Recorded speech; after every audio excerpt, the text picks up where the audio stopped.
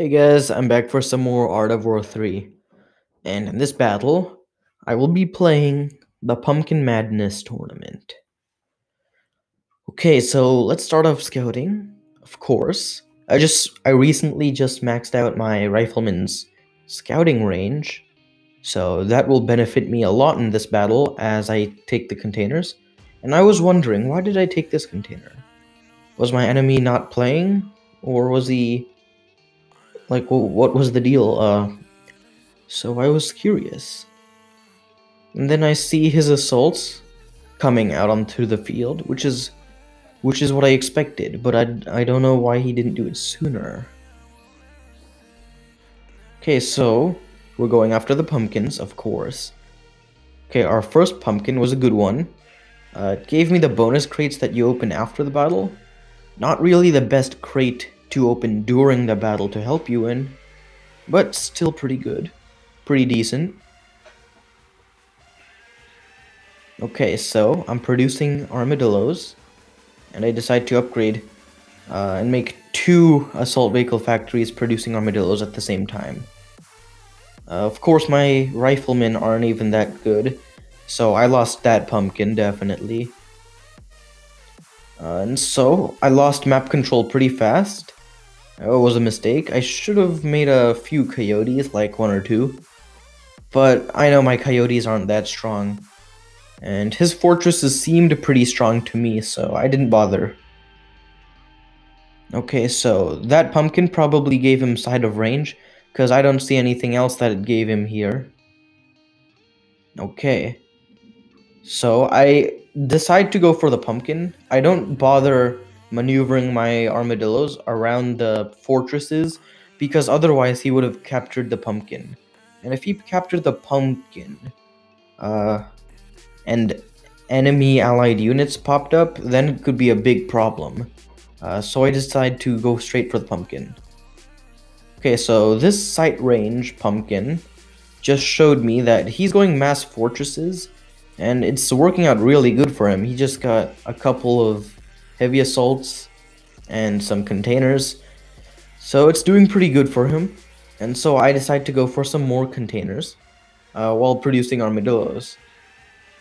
I decided to keep a constant stream of armadillos, just in case he decides to attack me with fortresses.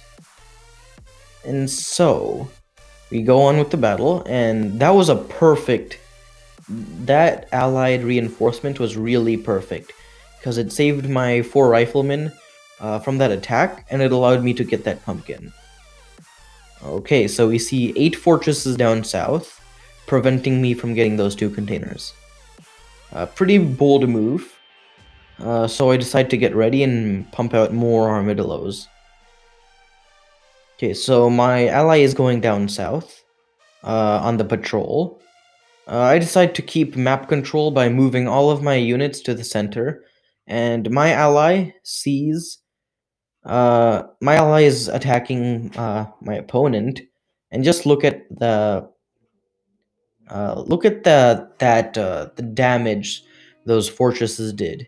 It completely annihilated my ally.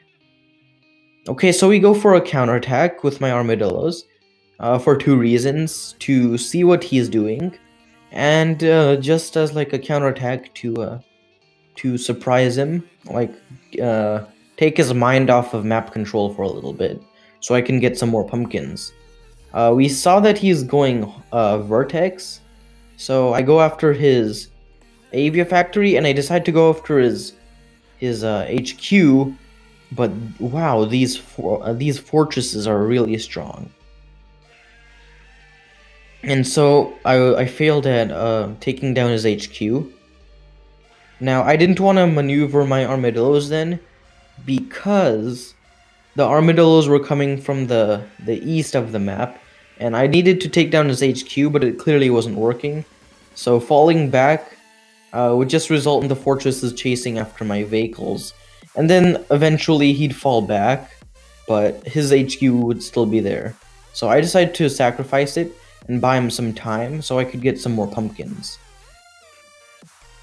Okay, so we send our armadillos out, of course, getting those pumpkins. We're leading the pumpkin race by 4 pumpkins. Pretty good. Pretty decent. And so, my opponent tries to regain map control, and I see that he has Zeus. Pretty normal, but Zeus isn't advisable in this tournament. Zeus is really slow, and tanks a lot, but it's not that worth it because of its super slow speed. Okay, so we go on another counterattack run, and he's persevering and constantly going for Vertex. So instead of going for his Avia Factory and attempting to destroy his HQ, I go for both of his airfields and Avia Factories, knowing that without both, he'll have a little bit harder time to get Vertex on. And that time is enough for me to get some Hawks out. Okay, so now I'm leading the pumpkin race by 7, and that's good. We can see he's building rocket towers as I attack with my Hawk, and he still goes for Vertex for some reason. Okay, so we see he's moving his army down south, so I become aware of that. And I decide to attack his Avia factory just to be annoying. And my ally catches my opponent's army. And that Zeus is pretty strong. The Zeus itself is wrecking a bunch of armadillos. So that's pretty strong. And as you can see, look at this. 2 Hawks. It takes 4 runs of 2 Hawks just to destroy 1 Zeus. So therefore it takes 8 Hawks to one-shot a Zeus. Like that's unbelievable. Zeus is so tanky and so strong that it just tanks the Hawk's firepower. So that's pretty alarming. Because usually it only takes like 5 or 6 Vertex to one-shot a Jaguar. So yeah. Okay, we go HQ level 4 or 5? Yeah, I think we're going HQ level 5. Okay, so I know I can't win this battle, so I retreat my armadillos and send my Hawks in as aviation support. And we're almost about to win the battle, so yeah, that's pretty good. 3 more pumpkins. There's 2 currently on the field. And I have a pretty good standing army. I have a good chance. Okay, 2 more pumpkins. Just have to defend 1 more pumpkin, and the pumpkin is in the center of the map.